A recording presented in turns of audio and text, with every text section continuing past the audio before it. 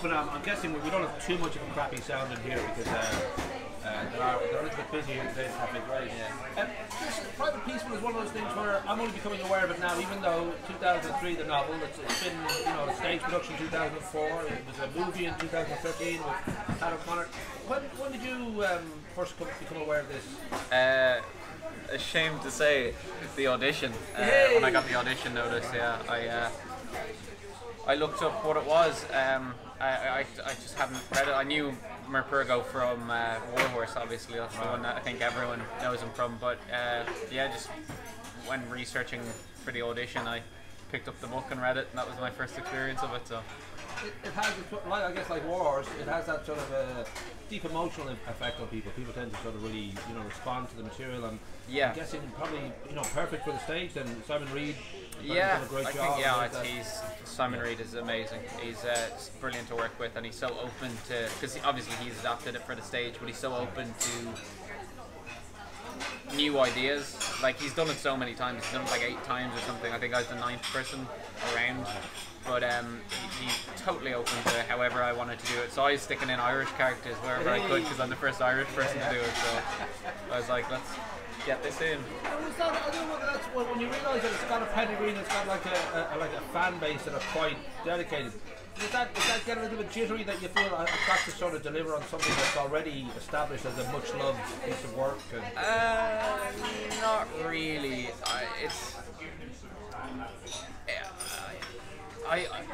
I care about telling any story, so like it doesn't. I don't give a shit.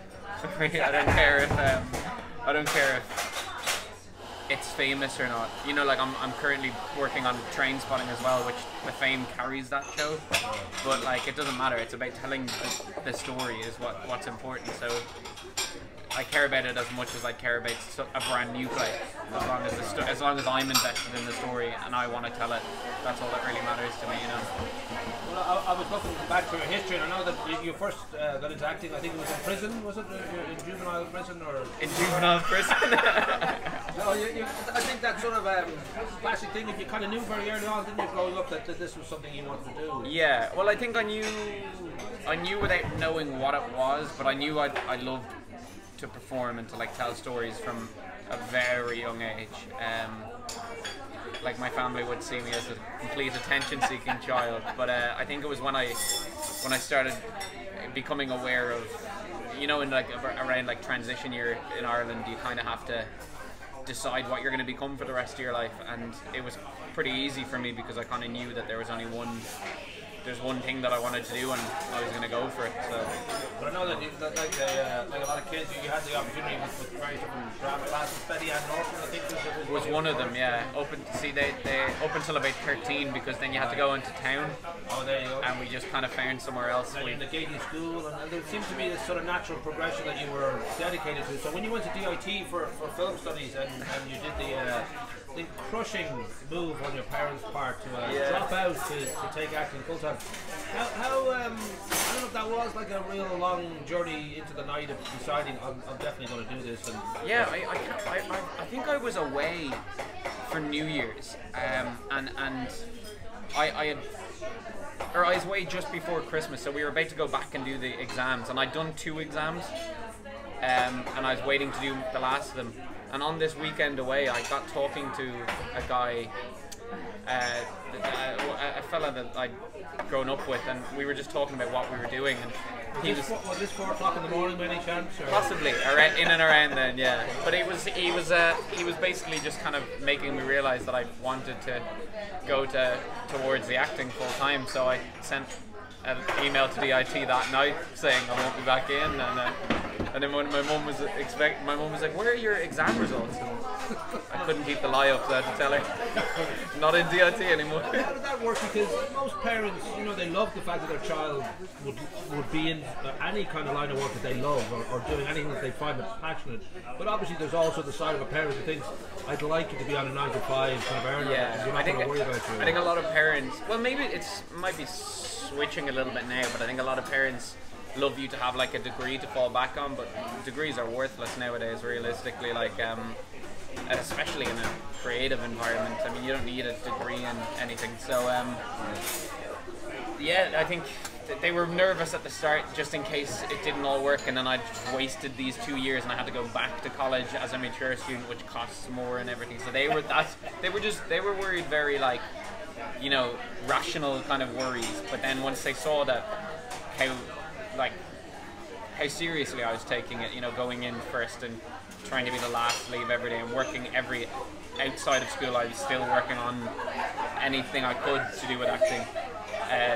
They just got completely behind it, and now they're like the most supportive parents. Like, my friends joke because they're just like, how are your parents this supportive? Like, literally turn up to anything. Well, I was thinking you grew up on the main streets of Killiney, which is just slightly rougher than Greystones, and you have notorious figures like Joanne McNally and that kind of tax dodger Bono and all that. I don't know whether there's a sense of, you know, we are blessed that we live in a part of the world that, you know, the arts are a big part of people's lives. It's not like you can. It's not Billy Elliot. It's not like you can't go. No, yeah. I think being Irish in general, there's some affinity with, especially with storytelling, which is like a core concept to a lot of the creative arts, you know. And I feel so lucky to be Irish and to be within this industry, because the acting industry over here, particularly the theatre industry, is just incredible. Like, the artists over here are just some of the best in the world, and to be able to have the ability to work alongside them, like, you know, it's incredible. It's a small enough world to actually know everybody too, you know, within reason. Yeah, within this industry, within the Irish industry, you kind of end up, it's mad. About a year or two out of drama college, you realise that you're in the audition room with the exact same people every time. We should say that being a smart man too, you know that one of the crucial things in this world is to sort of control, in some degree, the work that you can produce for yourself. So reality check productions, you just started off, that's a real kind of, you know, you see a lot of actors do this, it just gives you some control of being able to every now and again make the work that you want to make, as well as being an actor for hire. Yeah. Would have been, I don't know whether it was just it was a necessity, or whether you just recognised this should be smart, and later on I can keep developing this as my own thing. Yeah, no, it started off as a way to, I'd written a play and it was a way to put it on. We needed a production company to put it on. But since then, it's just grown into this whole other thing now. Like, now we're all about just trying to get younger artists who, you know, may not have the means to get themselves onto stage. We're trying to give everyone that way in, you know. So we host like new writing nights with the Dublin Theatre up in Cornwall's Court every like 2 months or so. We'll host them, and new writers, new actors, new directors can come in and test out their work for a full paying audience. And then we try to keep our year fairly full up. I mean, we announced our first half of 2018 program just 2 or 3 days ago, and it's got, like, you know, we've got 2 full productions, one of them being Trainspotting with Verdant Productions, who are producing Private Peaceful over here. Right. We're in a co-production with them, which is in the Olympia, so, you know, it's all go all the time. You were nominated in the Irish Theatre Awards now for you have your kind of double bill of Enda Walsh and Disco Pigs. Yes, yeah, very happy with that. That's kind of a great little stamp of approval. Yeah, and it's amazing for them to nominate a company that has 0 funding. Like, we have no way of getting. The only Smock Alley Theatre really help us out by you know, giving us nice deals to help us get in there and help us work it, and they're just phenomenal with how they sell the show and everything. But yeah, for a company who has literally no funding, it's pretty. I'm delighted, and they deserve it so much. That cast and the whole team that worked on it are just incredible. Not one complaint out of them. Some hard times we were going through, and they are just so professional and so brilliant. We should just wrap up by with the case of Private Peaceful. I haven't seen it, but I do get the impression that there may be tears in the audience. That there's an emotional kick to it. I don't know whether that's something that it would be I'm on the right track, or whether it's a yeah, I think so. I mean, I cry sometimes, depending on the night. But yeah, no, there have been some. But I think it's an odd thing after each show. Sometimes people come up to you and like, "Oh, you made me cry," and I'm like, "Do I say sorry or do I say you're welcome?" Like, I don't know what they're expecting. But yeah, it can be a tearjerker. I mean, there are a lot of moments of comedy, but at heart, Yeah, I think we can emotionally invest, and often comedy's a great way to emotionally invest in people, and then if anything happens to them.